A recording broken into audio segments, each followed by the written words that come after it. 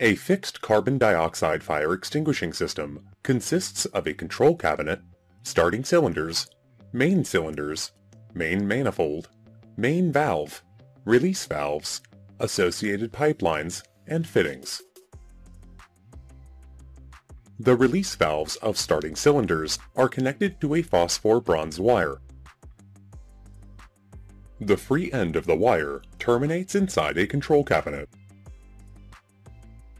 The release valves of main cylinders are also connected to a phosphor bronze wire. The other end of the wire terminates at the piston. Another connecting wire operates the main valve. The other end of the wire terminates inside the control cabinet.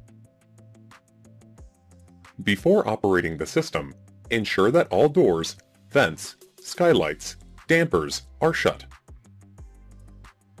It prevents accidental leakage of carbon dioxide gas from the engine room. To operate the system, open the control cabinet. This activates the audio-visual alarm in the engine room and stops the ventilation fans. Pull the wire connected to the main valve. This opens the valve that connects the main manifold to the machinery spaces. Pull the wire connected to the starting cylinders in the control box. The gas released opens the safety valve in the system. The opening of the safety valve permits the gas to enter the cylinder, which houses the piston. The pressurized gas pushes the piston down, which pulls the wire connected to the main battery cylinder valves. All the valves of the main battery cylinder open.